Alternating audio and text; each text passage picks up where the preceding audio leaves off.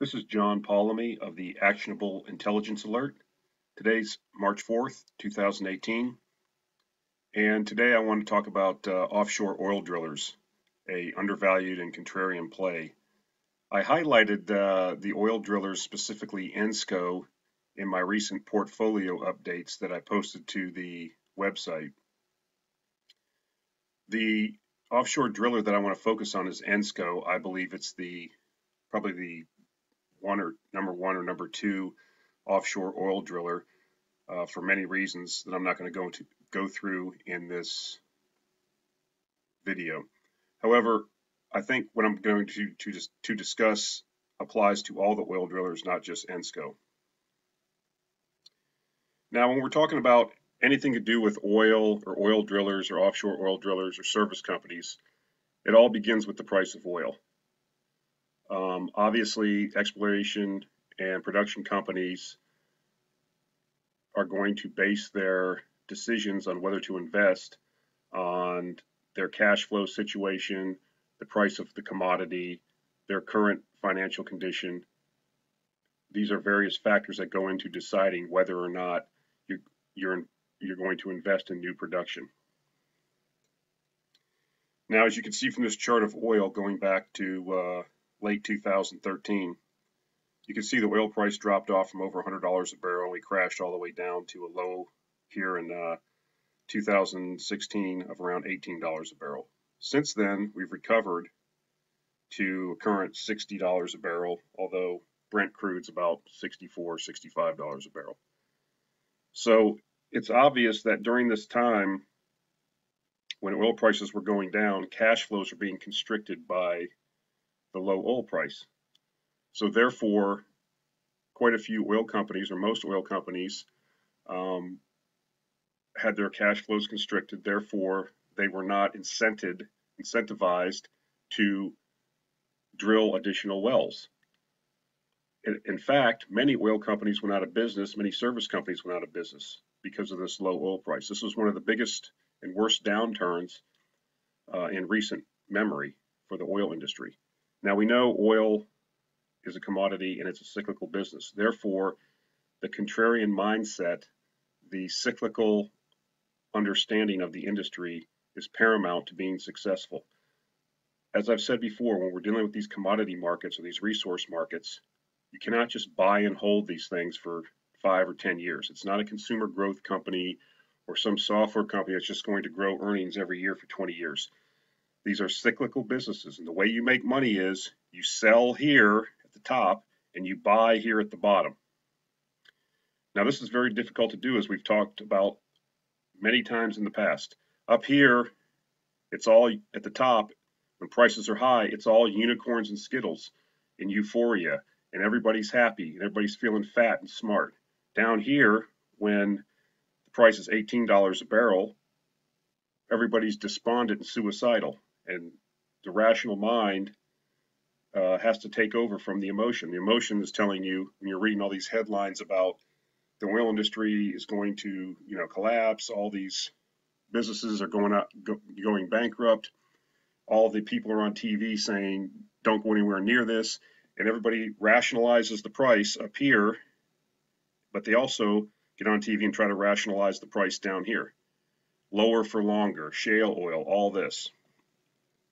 So, as we've seen over the last year and a half, the oil price has really recovered substantially. So therefore, cash flows have increased. And we've talked about this other factor before. Oil is a depleting asset. Every barrel that you pump out of the ground has to be replaced if you want to stay in business. So at some point, you have to resume exploring for and developing new resources. And with the oil price now higher, cash flows have recovered, and oil companies now are going into the next upcycle and will begin spending money on exploration and development, which means money will trickle down to the service providers, i.e. offshore oil drillers. This should not be hard to understand. So I want to focus on a few slides from the recent ENSCO corporate presentation. They recently had their fourth quarter and year-end conference call. Had a couple of interesting slides, I think, that apply to all offshore oil drillers, and also, in general, reinforce some of the ideas we've been talking about around mindset that the contrarian must have and how to be successful in these resource investing markets. Now, here is a chart of global fleet utilization of offshore oil drilling rigs going back to 1984. And ENSCO points out the fact that there have been 6 significant upcycles since 1985. And they point them out on the chart. And you can see after you have these huge down cycles that coincide with collapses in the price of oil, you have the subsequent rebounds. Okay, you can go back and I'm not going to do the work, but you can go back and look at the work and see that these are times when the oil price was down, cash flows were constricted, people pulled back, and the industry consolidated. And yet, when oil prices turned around, the industry recovers. Now look at this recent decline in the industry. It's one of the worst, if not, it is the worst in the last, 40 years, basically, going back to 1985, 86. So if you're looking at this and you're a speculator or contrarian like we are, why would we think that there wouldn't be a recovery after such a big drop? Why would we think that this time would be different? In fact, I will put forth the view that not only are we going to recover, but this recovery will be even bigger than some of the previous recoveries just because the down cycle was so bad. I mean, there were so many companies that actually went out of business. There's so many rigs that have been stacked and taken out of service. And we know that the oil price is cyclical and will go up. Now, my thesis is that the oil price is going to surprise on the upside. There's been so much damage to the finding of new resources because of the low oil price over the last 2 years that's going to take a lot of time and money to make up. But yet every day, let's remember, guys, every single day, almost 100 million barrels of oil is being produced every day. 100 million barrels a day is the world oil production, or 99 million, let's just call it 100 million. Okay, so every 10 days, that's 1 billion barrels of oil coming out of the ground. And we've pointed out in previous videos and write-ups on the website that, over the last 10, 15, 20 years, we're finding less and less oil. Last year was the lowest amount of oil finds of new oil reserves in the last 20 years. And that has not been unique to just last year. It has been in a decline for many years. Yet everyone that you talk to or listen to on the mainstream media, financial media, is talking about the Permian Basin and shale oil, like it's going to replace all of this oil that needs to be found around the world. It's just not going to happen. So I think the mindset is wrong. The consensus view is normally wrong. And I think this right here shows us that this time is not going to be different. Investment will come back. The industry will recover. The strongest companies will perform the best, and I believe ENSCO is one of the strongest companies.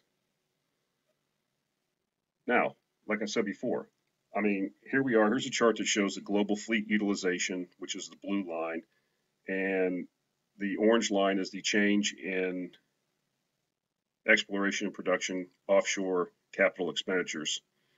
So basically, this is not hard to follow. As cash flows increase, rig utilization goes up. That's should not be hard to understand.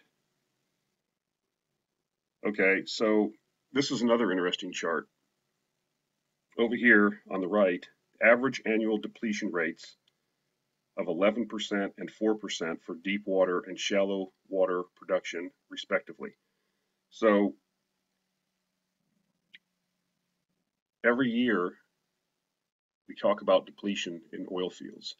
I talk about it, at least. We don't seem to hear a lot about it from financial press or people that talk about oil markets. Most of the time, people just focus on oil supply. Shale this, shale that, OPEC this, OPEC that. But every day that these wells are producing, they're depleting the reserves that are in the ground. And that is something that's not being discussed. So if you have this dearth or this big reduction in capital expenditures to find new oil, which we had over the last 2-3 years because of the low oil price, yet we still have demand increasing. Not only do you have to produce oil and find new oil to supply that new demand, but you also have to overcome that depletion that you're seeing. And in offshore, we're seeing, 11% in the deep water and 4% in shallow water depletion every single year, like clockwork. It doesn't stop. And if you want to talk about onshore conventional fields, those are declining by 5 to 6% a year. And if you want to talk about shale, it depends which field you're talking about, but some of those are 20, 30, 40, 50% declines, okay, every year. So you're on this never ending treadmill of having to go out and find new resources. And because of the low oil price over the last 2 years, nobody was looking for any new oil during that time frame because they didn't have the money. I mean, they were basically trying to stay in business, a lot of these companies, and quite a few of them didn't make it. So now we still have demand increasing, especially from the emerging markets. I mean, you look at China, India, Southeast Asia, Vietnam, I mean, Cambodia, Laos, Myanmar, Burma, whatever you want to call it, Bangladesh. I mean, oil is the basis of civilization. It's what creates and allows civilization. So as economic development continues in these places, oil demand is going to increase. And you're seeing it in places like India. It's just now entering its S curve, or its demand curve, that China was at 20 years ago. People are moving from, trains, bicycles, to scooters, to cars. And as they get wealthier, we know that per capita oil consumption goes up. We're talking about billions of people here. So the demand for oil is going to be relentless over at least the next cycle, 3 to 5 years. I understand about electric vehicles. I get it. That's not even going to count for right now, not at least for this next cycle, and not for probably decades. There simply just is not enough demand right now. When you're in India and you're buying your first car, you're not looking to buy a $70,000 Tesla S or X, Model S or X, or a $57,000 Model 3. You're looking to buy a cheap, 3 or 4 cylinder, grocery getter, put around Hyundai Accent type vehicle that costs, $8,000 to $10,000. So, and when people get these vehicles, they drive them. That creates more oil consumption. So these are all simple things to understand, but I think people forget it when we're talking about being a contrarian investor. We are at the bottom of the cycle. Things do not look that good in the industry. I mean, even if you listen to ENSCO's conference call, they're cautiously optimistic. I'm very optimistic. I mean, this industry is going to turn around.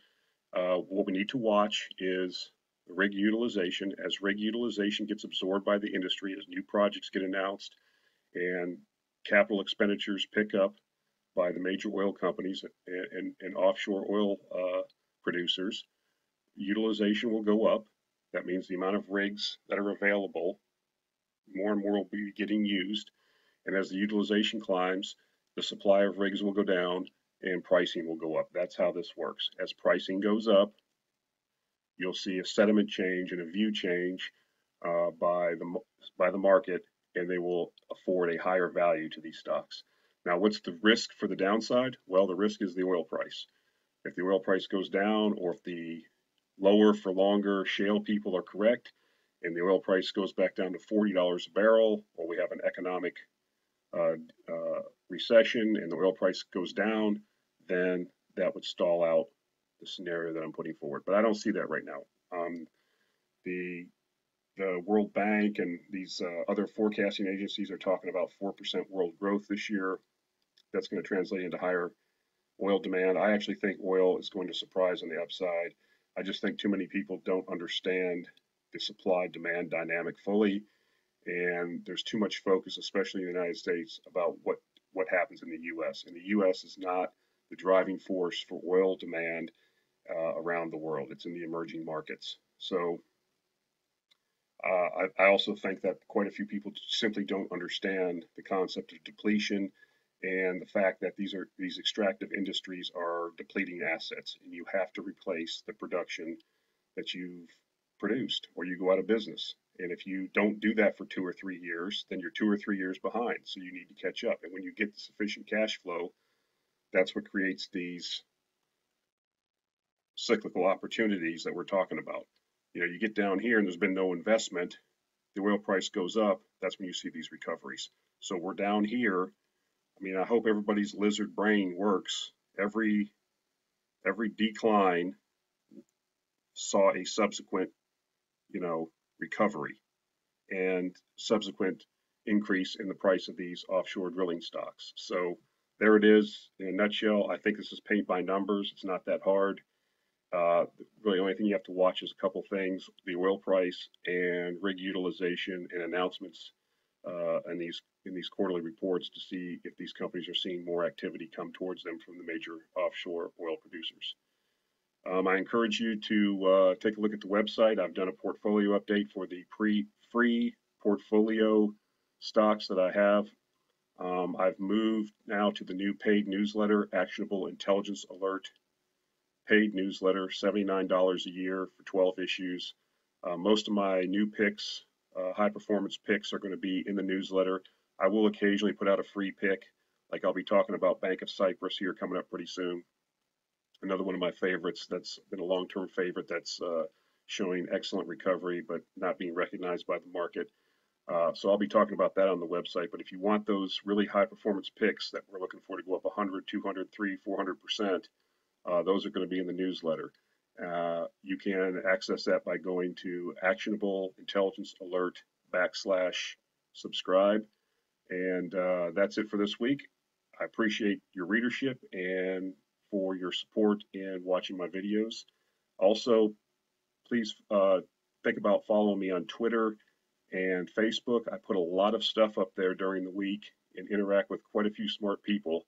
So if you get on Twitter, you're going to be exposed to, I think, a lot of people that really know what they're talking about, especially in these resource markets. Thanks again, and we'll talk to you again next week.